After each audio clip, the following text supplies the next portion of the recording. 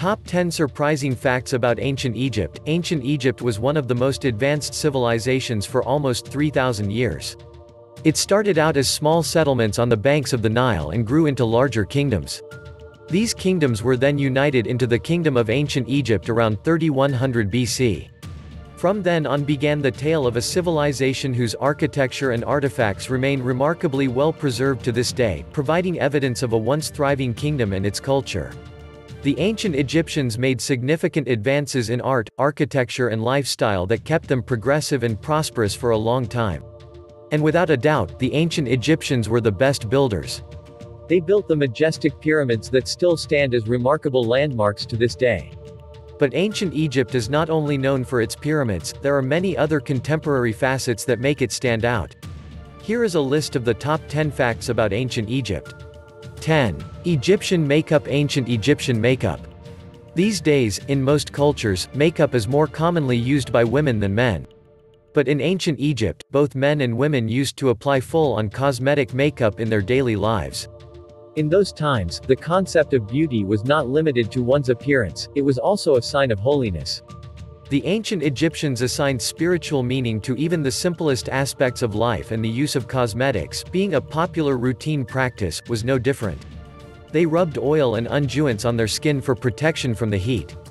A red ochre paste mixed with water was applied to the lips and cheeks using a brush, and they used to paint their fingernails yellow and orange. They paid special attention and detail to the makeup for their eyes. They would apply dye over both upper and lower eyelids and would also add a line that extended from the corner of both eyes to the sides of the face. It was their belief that wearing elaborate makeup would give them the protection of the Egyptian gods Horus and Ra. Most intriguing articles. Play video 9. The Great Sphinx. The Great Sphinx. The Great Sphinx is one of the grandest monumental sculptures in the ancient world, and it bears the head of a human and the body of a lion. It is said to have been carved out of a large slab of limestone from the bedrock of the Giza Plateau.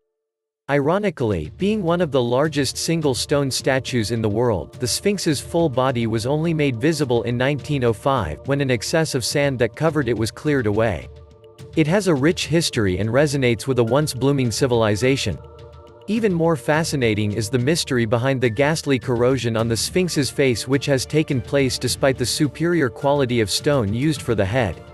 The nose is entirely missing, and legend says that Napoleon's soldiers hit the Sphinx with a cannon and blew off the nose, though early sketches of the Sphinx show it without the nose well before the Napoleonic era. 8. Egyptian board games. The ancient Egyptians enjoyed passing their time playing board games. In fact, there were a number of board games like Mihen and Mancala, but most popular was Senet. It was a hieroglyphic board game played in ancient Egypt as far back as 3100 BC. Even Tutankhamun had a copy of the Senet board in his tomb, untouched for 3,000 years until modern archaeologists found it. The game of Senet involved 2 players at a time. It was played on decoratively carved boards like the one in King Tut's tomb, or simply on a board drawn on the ground.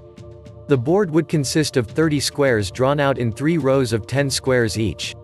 Not all the squares were carved with hieroglyphs. The carved hieroglyphs were symbols that represented good or bad omens and changed the course of play accordingly. 7. Organized labor. Ancient Egyptian labor. Many pyramids were built in ancient Egypt, so it is fair to say that an extraordinary number of workers were deployed in their construction. But the belief that all these majestic pyramids were built by slaves or prisoners is a baseless misconception. They were actually built by regularly paid workers. In fact, historians believe that given the sheer scale of labor and engineering skills required to build structures of such a massive size, at least 2 types of construction teams might have been deployed, both accompanied by a skilled permanent workforce with royal stature. Laborers were paid in terms of regular rations. Most of the workers were valued for their skills, regardless of their background. Workers who lost their lives during the construction of the pyramids were honored and buried in tombs near to the Great Pyramids that they were building for their pharaohs. 6. Tutankhamun and the Cursed Tomb. Tutankhamun and the Cursed Tomb. Ancient Egypt saw the rise and fall of many popular pharaohs, including the likes of Khufu, Sneferu, Amenhotep, Ramses III, and Akhenaten. But the only known surviving and intact royal tomb is of the rather famous, or infamous, Egyptian king, Tutankhamun. It is such an irony that a boy king would become the greatest royal treasure from ancient Egypt, a pharaoh whose rule saw nowhere near the accomplishments of many of the other great Egyptian kings. King Tut's tomb offered a golden opportunity to modern historians to study a pristine mummy of an Egyptian king that had remained well preserved for more than 3 millennia. And then came the legend of the curse that would befall anyone who dared to open the tomb of King Tut.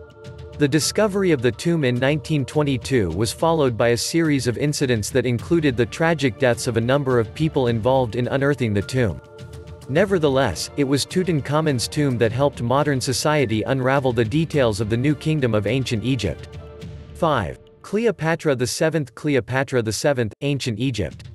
Along with the likes of Tutankhamun, Khufu, Ramses III, and other popular personalities linked with ancient Egypt, Cleopatra has a special place. But even though she was born in Alexandria and eventually went on to become the last of the Egyptian pharaohs, she was actually descended from a long line of Greek Macedonians. In fact, she had a direct association with the Ptolemaic dynasty that ruled Egypt from 323 BC to 30 BC, a ruling fraternity whose cultural roots had a noticeably Greek flavor. A clever tactician, she had her half-sister killed to eliminate any possible threat to her ascension.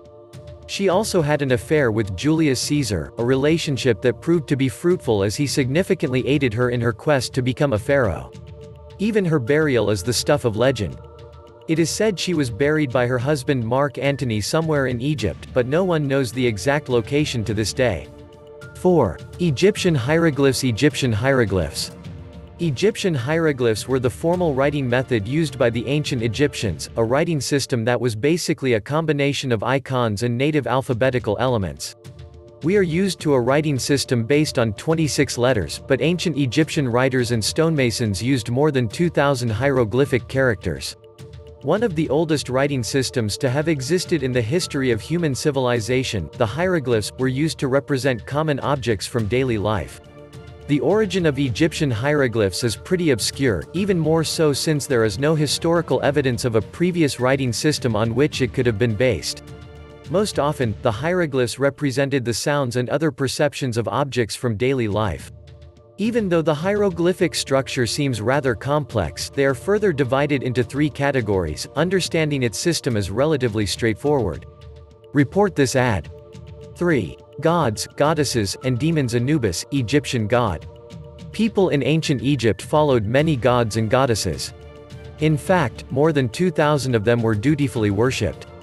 Each of these gods and goddesses had control over a certain facet of daily life. Some deities were responsible for creation, some brought the annual Nile flood, and some offered protection from evil and ill. They truly had gods for everything. The demons were considered superior to humans, but not as powerful as the gods and goddesses. The primary gods represented the essential aspects of life. Amun-Ra was considered the king of all gods and goddesses. Anubis was the god of death, and it was he who took care of the mummification of the dead. Probably the most significant deity was Ra, the god of sun and radiance. 2. Egyptian afterlife. Ancient Egypt. Ancient Egyptian religion puts great emphasis on the journey beyond death. Death was not the end of life as it is, but a mere point in time when the dead waited to be revived. They truly believed that eternal life could be attained even after death, depending on the judgment of their gods. They would mummify the bodies of their dead relatives and loved ones to make sure they were able to use their bodies again once they were revived in the afterlife. The biggest believers in the afterlife were the pharaohs, who went on to build the most majestic of tombs for their burial, the Great Pyramids. When they died, their bodies were mummified using the most elaborate of contemporary embalming methods, and then they were buried along with large quantities of luxury items which they could use in the afterlife. 1. The Great Pyramids of Giza. The Great Pyramid at Giza, Egypt. A few millennia back, ancient Egypt was one of the richest and most powerful civilizations in the world. During this period, the pharaohs had a number of majestic pyramids built. The surviving pyramids of Giza in particular are the most spectacular man-made structures ever made. The first of these monumental burial sites for a king of the 3rd dynasty, Djoser, was built around 2630 BC at Saqqara. In addition, there are 3 major pyramids at Giza, of which the largest was built for Khufu, a pharaoh whose reign was primarily known for the magnificence of these pyramids. The Great Pyramid of Giza was a construction of such proportions that it remained the tallest man-made structure for an unprecedented 3,871 years.